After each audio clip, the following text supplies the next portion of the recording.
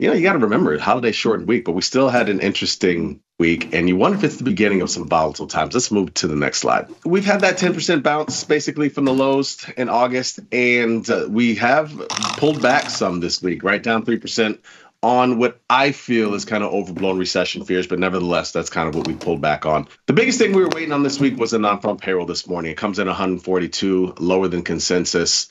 But eventually, it's sort of showing that we're slowing down a little bit as an economy. ADP showed the same thing. Jolt showed the same thing. There's plenty of other economic data that suggests as such. And look, we've had interest rates at a decent rate for a while. So, of course, we're going to see some of these pull back a little bit. Gold and silver were a little bit higher this week. Dollar was weak. And Bitcoin kind of struggled for direction. It's up a little bit this morning, but Bitcoin hasn't really done a whole lot this week. 10-year yields continue to fall, man. 3.6757% of this week, the low that we've seen since June of last year. And Fed funds rates, this has probably changed in the last 20 minutes or so, but they're pricing at least 100 at the end of the year, which possibly implies 50 basis point rate cut. After this morning, the chances of a 50 basis point rate cut just went up. It was at around 40%. Now it's around above 50. So who knows what we're going to get as far as rate cuts go. Yeah, 50-50 shot right now. Place your bets. Yeah, as long as you place the bets that work for you. Volatility is a little bit higher, as we all know. I didn't realize that VIX was up to 23 this morning, by the way, with this number coming in.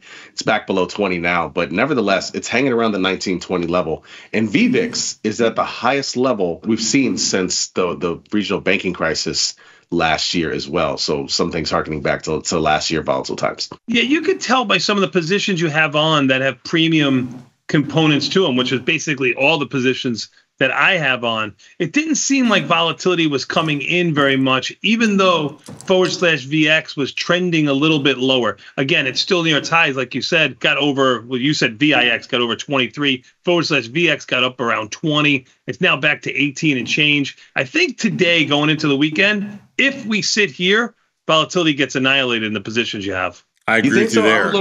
I think it's going to be a bloodbath today. I think premium is going to be a bloodbath. A bloodbath on volatility, a bloodbath on the market? No, volatility. Jamal, you got a different opinion. Let's hear it. Yeah, I don't think so. I think we're going to hang in there until, honestly, I was really hoping that however the number came in, it led to a relief rally, and that would create vol coming in. Again, we got a long day ahead, but I don't know. I'm starting to think that since we didn't do it initially, I think volatility is going to hang out here for the next, it's almost 10 days now, right? Until we got the Fed meeting, which is on the 18th. I just think it's going to hang in there now to see whether we get a 25 or 50. I think that's it. Okey-dokey. That's fair. Another thing that changed a little bit this week, we got a little bit of disinversion in the 10-2 curve. And, this is the first time since July of 2022. Everybody seems to believe that that's actually when the trouble really starts, when you get disinversion in the curve. I don't know. I don't remember. What do you guys think? Is it a big deal or no? When you say, you mean the big deal? You mean the yield curve? You're talking about the yield curve going back to its normal state? Normalizing. Yeah. Why would that be a negative? I mean, usually you get a little bit of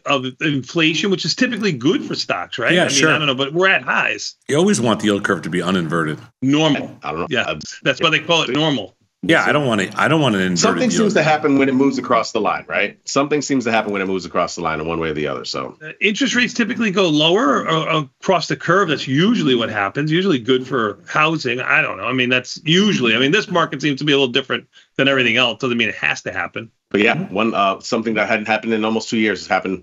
Or I'm sorry, hasn't happened in over 2 years, starting to happen once again. Let's move to the next slide. Oil's been really, really volatile the last month or so. Yeah. Move some as high as 4% in either direction. We're at the lows of the year now. I decided to get longer. What are you guys doing in here? You know what?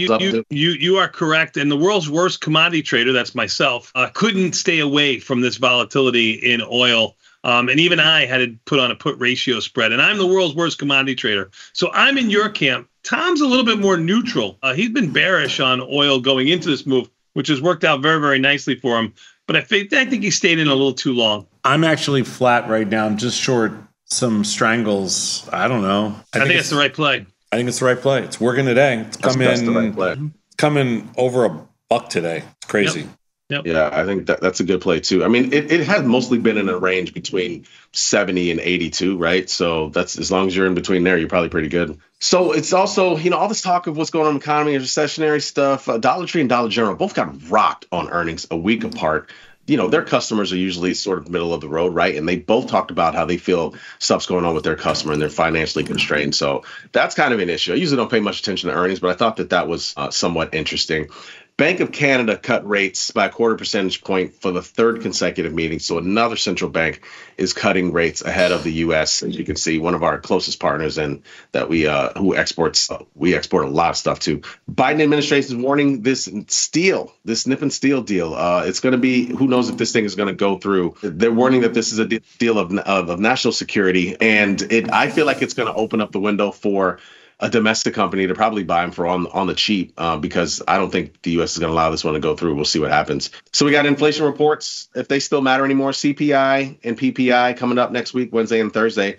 And then the market measure this week was pretty good. Why would you ever sell calls? Take a look at that. It's a good one. It's a good one for sure.